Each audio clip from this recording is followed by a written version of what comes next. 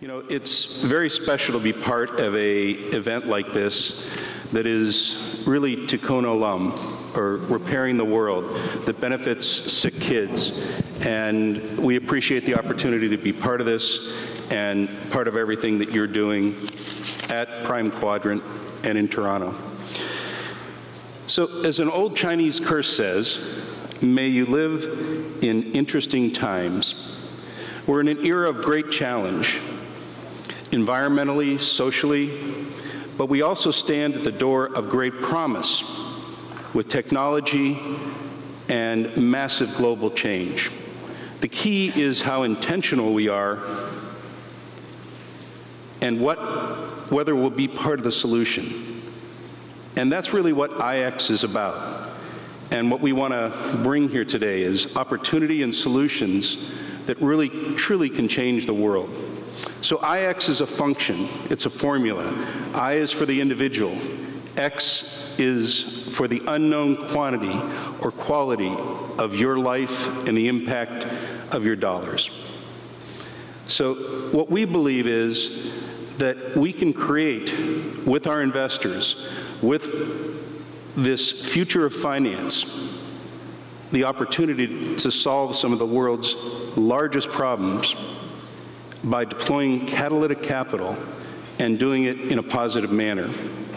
So I want to cue a video that gives you a sample of our approach and what we're trying to solve for.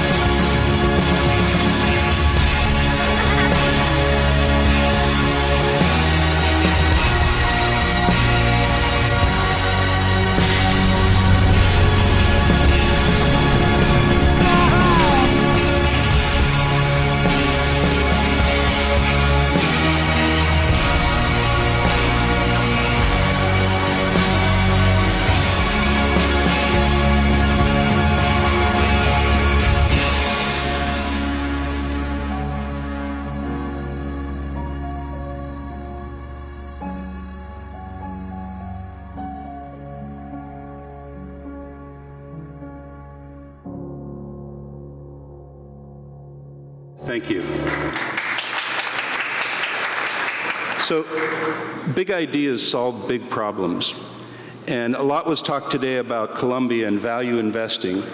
And my colleague and my friend, Bill Eimicke, is going to talk about social value investing.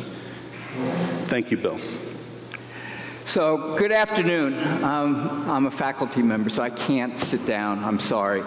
If you could cue I'll do a very brief, I promise, PowerPoint. But the bottom line is a story of life that I think we all have great stories in our life. And so many, I believe in God, I always have, and one of the reasons why I believe in it is so many ridiculous things have happened in my life that there must be some force up there just smiling all the time as he manipulates me and others of us around.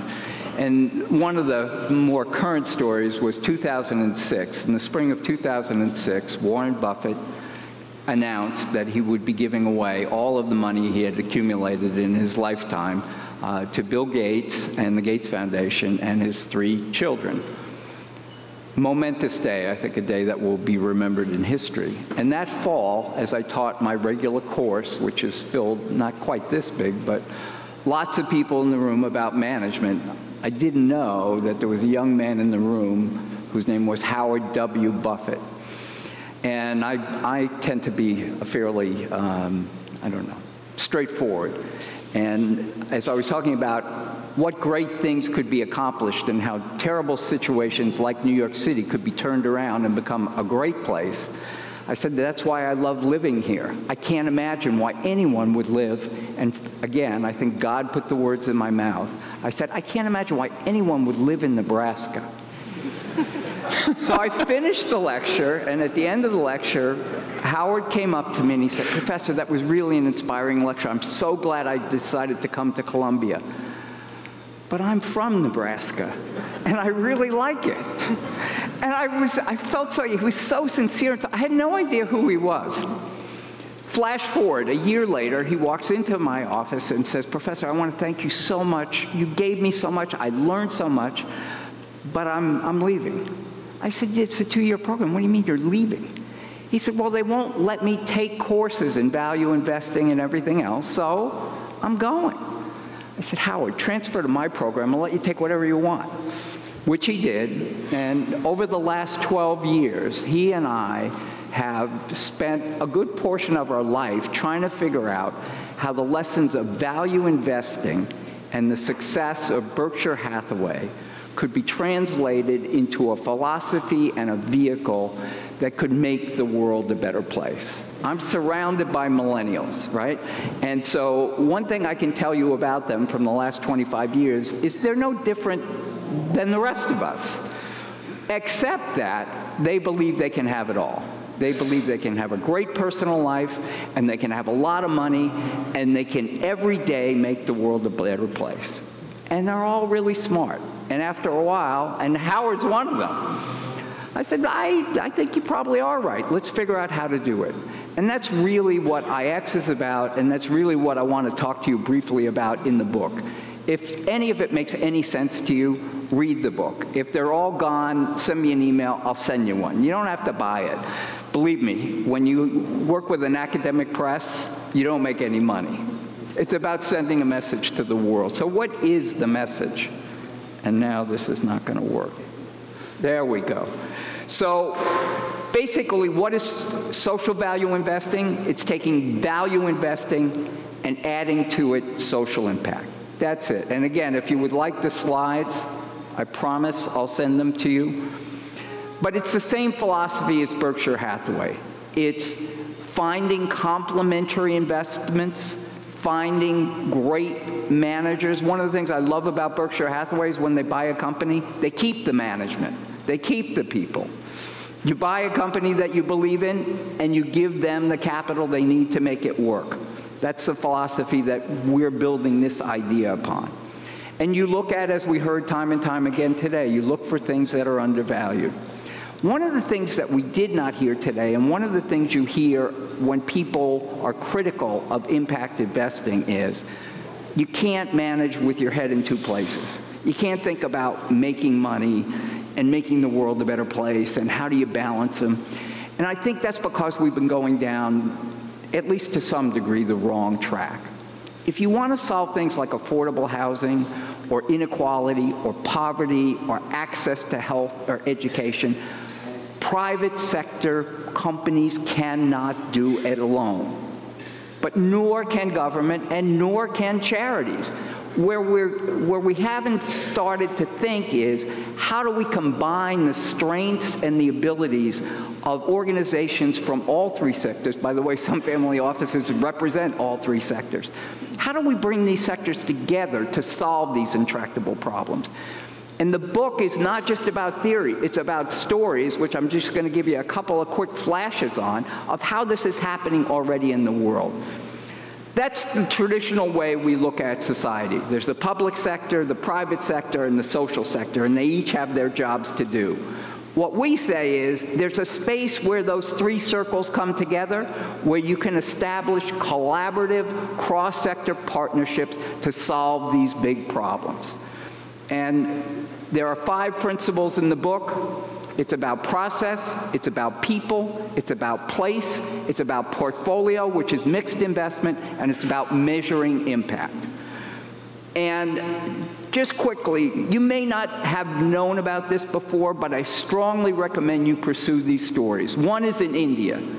India has started a system called Aadhaar. It's a national biometric ID card, which not only qualifies you for everything in the public sector, like voting, like school, like benefits, but it's also becoming the go-to ID for getting a cell phone, or doing your banking, or getting medical care from a hospital. It's the one single ID where you can store all your documents. Today, there are over 1.2 billion people in India who have that biometric ID card. And it was made possible because it was an idea from the government, which for 2 decades they tried to implement and they couldn't. They partnered with the tech sector. They got the local community involved in 4 years. They got to 1.2 billion, and they're going still. It's changing India. And there is state-of-the-art telemedicine where the best neurosurgeons in the world actually diagnose patients in the most rural part of India as part of this entire system. It's just amazing. Read the story. It's there. It works. If you've been to New York City in the 80s and today, you know that. And if you haven't, watch some movies. I grew up there. Central Park was the most dangerous place in New York City in the 80s and 90s. You took your life in your hands if you went there.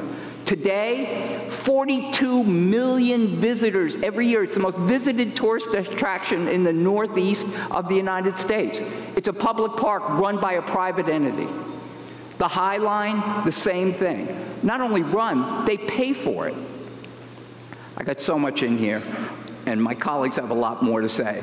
When we go to Brazil, you'll see examples of where cross-sector partnerships went wrong, the Rio Olympics, but you'll also see one of the most spectacular museums in the world, which not only is a great museum about climate change, but it also transformed the neighborhood because of the investments it caused in one of the worst neighborhoods in Rio.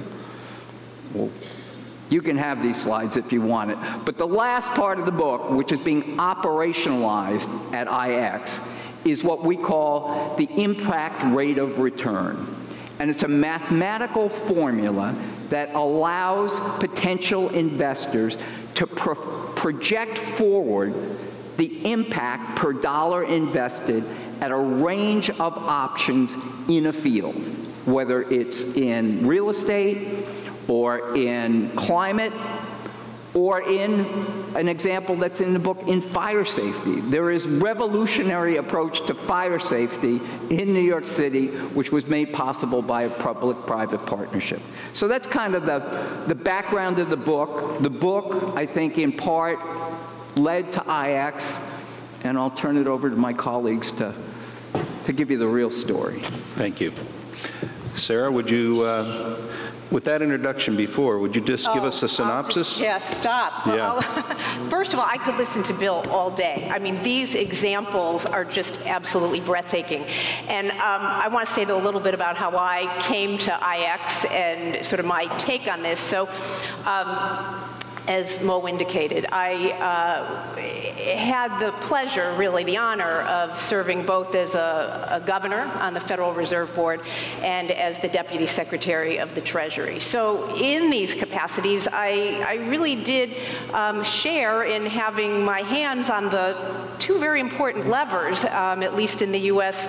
economy, that being the lever of monetary policy and the lever of fiscal policy. And I say fiscal, structural, regulatory policy. And of course, these levers were inordinately necessary during the financial crisis. I served as a governor on the Fed board from 2010 to 2014, and then was asked to go be the #2 at Treasury in 2014, and stayed there from 2014 to 2017. And you'll remember, of course, what those years were. I mean, those were the years where, you know, the heat of the financial crisis had subsided, but it was clear that there had been quite significant damage, and there was quite a lot of work that had to be done to get the economy moving again. Economies around the world had essentially stalled out. So while massive accommodation had occurred in the heat of the crisis, it turned out that a lot more had to be done in the aftermath of the crisis in order to bring the economy back to some sense of normalcy. And you'll also recall those years were characterized by a sense that there were a lot of new policies that had to get tried, right? You'll remember QE, right? QE1, QE2. I mean, these were massive amounts of quantitative easing that the Federal Reserve was engaging in. And these were, you know, frankly, not particularly well-tested theories, but they were, in essence, policy choices that had to get made because of the severity and the widespread nature of the financial crisis. You'll also recall that there was massive amounts, in the trillions worth of dollars, of global liquidity that had to be provided, and that was provided through currency swap lines between the Fed and the central banks of other countries.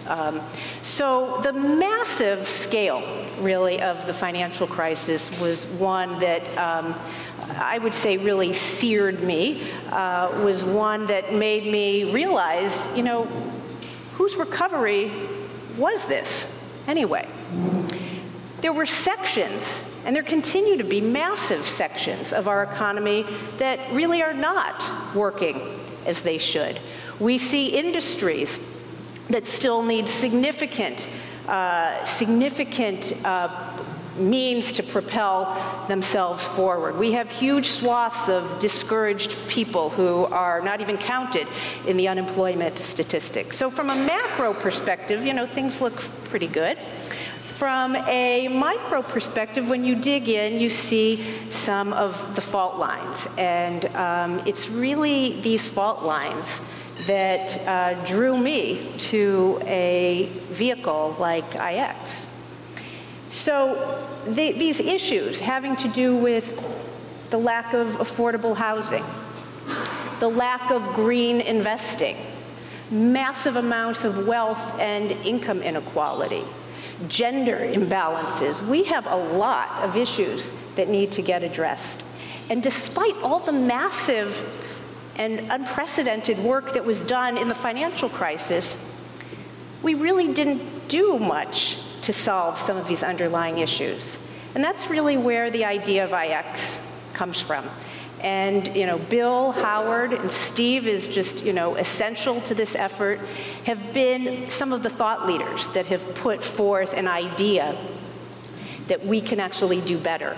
And we can do better in a way that provides no cut on returns. And this is what is so propelling about the IX idea, which is that you don't need to take a cut in market returns. The idea traditionally, and you'll know this, Steve, you know, the old line view was like, okay, you can do good for the world, but you're going to pay for it somehow.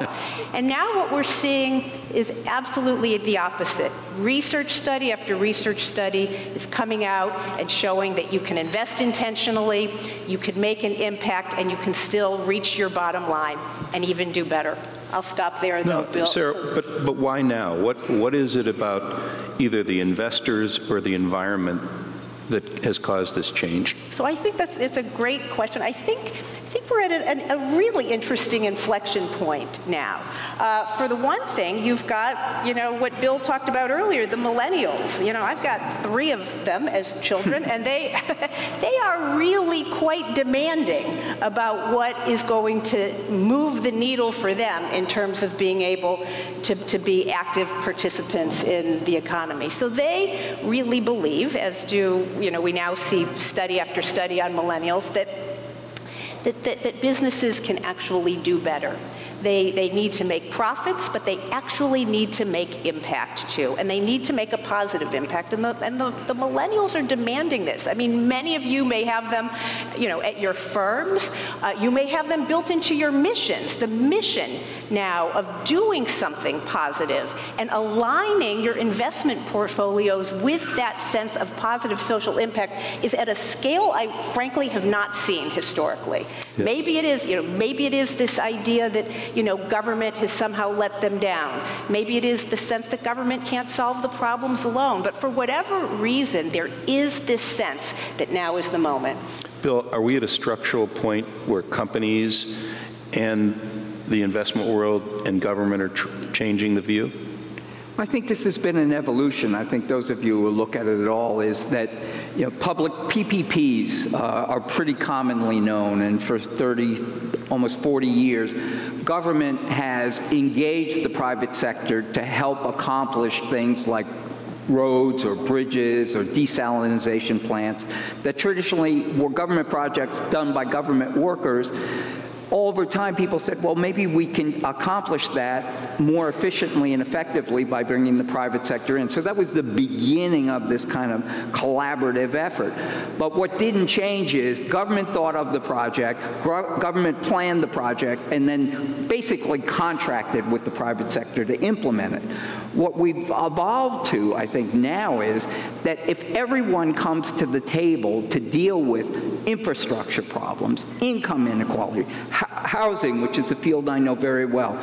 I know Sam is a little bit skeptical, but I think he thinks of the old world, not the new world. In the new world, if you think about it, affordable housing is not that difficult if the government sits down with the private sector in the community and says, we need this array of housing. We have assets like land. We have some money. We have communities. You want zoning. Look at the story of the High Line. It was one of the worst neighborhoods in New York. It is now the #1 family neighborhood in New York. Yep. It has an asset that gets 10 million visitors a year, and there's 2,000 units of public low-income housing right next to it. And within the new buildings that were built, 20 to 30% of the units are affordable to people of working class and below. It's being done. I think what we're pitching is you can do these things at scale once people get to understand how it works. And technology's changed too, Bill. Yes, I mean, there's methods of construction that provide housing that are the ability to live in housing that you'd want to live in and do it efficiently. And on top of that, do it conserving energy, water, and having an impact in the neighborhood. And all making returns. I mean, Sarah, you mentioned it. You can achieve top-tier returns without having to concede. So what are some of the areas that you believe deploy capital in? Sure. So first of all, I really want that to be a big takeaway, Steve, because again, I think we are at this inflection point where people are now realizing that you don't have to give up returns in order to make a positive social impact. And that, I think, is just opening now the doors and the opportunities for a whole host of extraordinary returns and doing massive social good at the same time. But ideas for where we're seeing it. I mean, one area, of course, is, in the realm of climate change. I mean, we can now take a building, buy it, we can green it up top to bottom, end to end, reduce the carbon footprint, and essentially have created value. And that's a value that, with Howard and Bill's methodology, we can attempt to quantify, and it's really actually quite something. Another issue, we've seen in parts of the world where there's really poor access to medical care. Right? We can now take a company and we can offer, a contraceptive method, a birth control pill, over the counter for regions of people who don't have access to medical care and can't actually go in and find a doctor and get a prescription, but people who still want to plan their families. Mm-hmm. And, so this kind of of endeavor is one that people are so interested in seeing grow and seeing as part of the solutions to, the so-called intractable problems in our society. And Bill, you mentioned, affordable housing, but there are some other areas too. I mean, some of these things are if you didn't see it, you'd say, well, that's crazy. There's a company called Waste Fuel that we're involved with that has a technology which is already proven. Again, this is happening already. The question is going to scale, which if they can get the rights to all the garbage of a city, if the city's willing to say, for the next 25 years, we'll give you all your solid waste, they can build a plant, convert it into, among other things, fuel that can be used in planes. Right? Which is a valuable commodity. This can be a very profitable endeavor. In fact, there are even different uses for garbage. Houston, Texas was able to get a private firm to build a plant that processes all their garbage for free, because the value of the garbage, once processed, is enough to cover the cost. So, but I think, again, I take you back to, it's a partnership. The private firm can't do it by itself. You can't turn garbage into waste fuel or useful products unless they have the supply of garbage from the municipality, cooperation from the local people to say, we'll accommodate this in our community. There's always spin-offs, but collaboratively. Absolutely, and you look at the kind of way that capital can be deployed in a plant like that. It's early stage, where you're doing feasibility, where you're putting the kind of development together, and you need that partnership. You need the government, you need those long-term commitments. And then there's structured finance, and green bonds are available for this. And if you think about the measurable impact, it's cleaning up festering garbage dumps. And we've all seen the pictures where people are living, and especially in non-developed countries, people are living in these garbage dumps and they don't recycle because it's not part of the industrial complex there.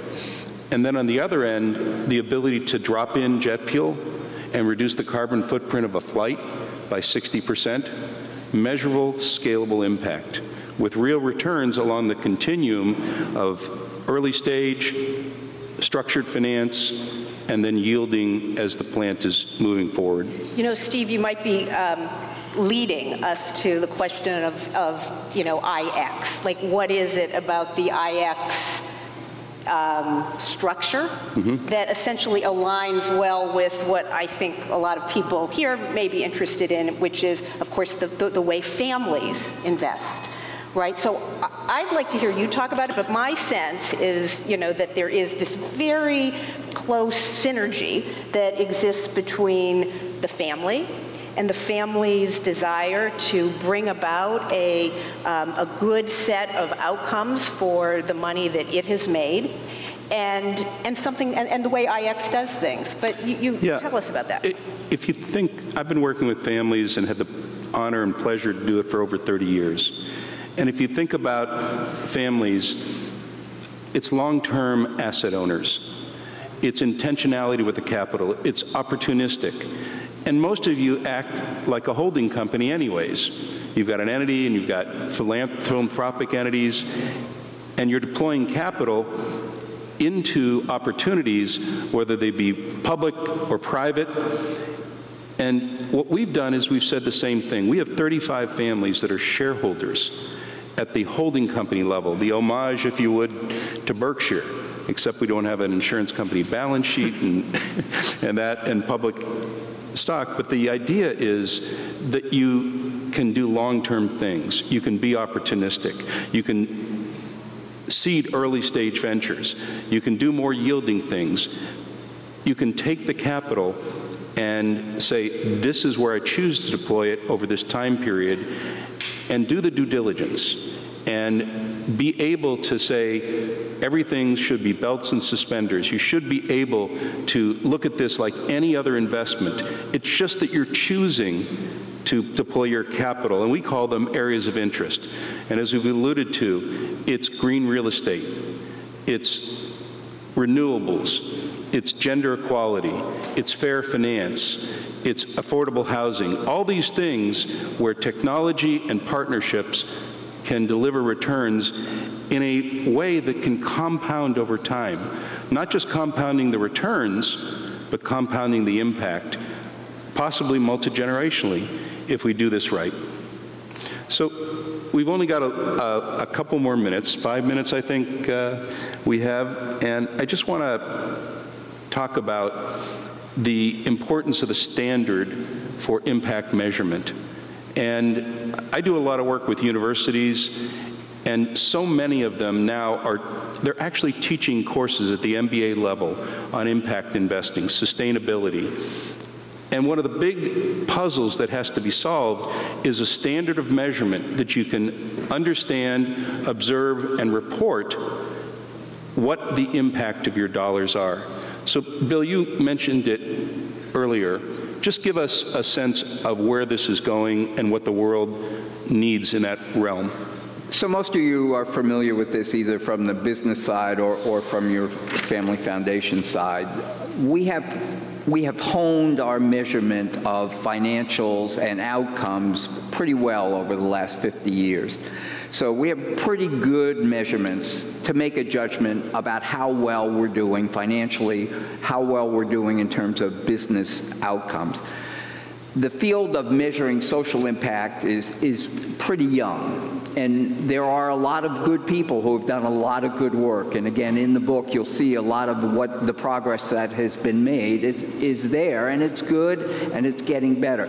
The one limitation of it is it always looks backwards. That is, it looks at, so we made this investment, we have this project, this is what's happened, this is how good we did. What it doesn't address is, what if you're saying, well, now I want to get involved. I want to get involved in affordable housing. There are lots of different options out there. How do I decide which one? Or how do I decide whether I want to invest in housing or healthcare or education? The formula that's outlined in the book, and it also runs through 4 examples for you to take a look at, in real estate, in agriculture, in public safety, is to say, let's look at 3 or 4 different options, and let's see if we can project per dollar invested what the impact is likely to be, all by the same standard, and all customized by the quality that you, the user, input into the formula. The best parallel I can give you is the LEED standards in environmental soundness that architects use. So there's platinum, there's gold. That black box of quality is something the user customizes to meet their needs. It's easier to comprehend and understand if you read the chapter. And again, if you don't want the book, I'll send you a copy of the chapter. But what it does then is allow you to compare on a level playing field in dollar terms, how much dollar impact do I get from each one of these 4 investments, say, within agriculture, or how much of an impact in dollar terms in agriculture compared to sustainability. See, and what you're doing there is... One last thing, just one last thing. It's a projection, right? It's not necessarily actual. You find out over time, but at least you're comparing apples to apples, and you're looking forward, not backward. It's just a beginning, it's just a prototype, but I think it's the right direction. And our premise is you start with finding out if it's a good investment first. If you're intentional in the area of interest and it's got the IRR, investment rate of return, and the multiple on capital that you're focused on, then you move to trying to determine which one of these is going to have the most impact for the dollars I'm investing. And that's really the kind of modus operandi and the measurement we're trying to bring in the discipline we're deploying. So as we only have a couple minutes to close, Sarah, why don't you talk about what you think the future of finance is? In 1 minute. In 1 minute, yeah. 30 seconds. Well, I'll tell you one part of the future of finance. I mean, one part of it is it's going to have to figure out a way to bring about more inclusive prosperity. That, to me, is the defining challenge, really, of what lies ahead for us. IX, I think, is onto something, you know, extraordinary here, but obviously it's going to take more, and it's going to just take a level of intentionality that I think we have not yet seen to date, but that is one that I think with the right spirit, with the right methodology, with the right intentions, we will achieve. Bill, what's the future look like to you? To me, I'm very optimistic because I know we can do all these things. I think it's just a realization of more and more people that we're all in this together. Our society depends on all of us doing our role. And at least in the United States, we're in a period where everything that's wrong is blamed on the other side, and that's not the way a society moves forward. You can disagree about how you get to the right answer, but you got to work together on the right answers. And I've been around long enough. We've ebbed and flowed. I think we're headed in the right direction. And again, giving people the option to do good for themselves as well as do good for others, I think that's going to be the So great academic thought has always ushered in new eras of society and finance. We're all familiar with Adam Smith, and in 1776, when he wrote The Wealth of Nations, it created a framework for prosperity of the developed and the developing world. And it really created the field of economics and all the things that we believe markets can and cannot do. Lesser known was his prior work in 1759 called The Theory of Moral Sentiments. And we believe that that thought is worth recapturing from The Theory of Moral Sentiments.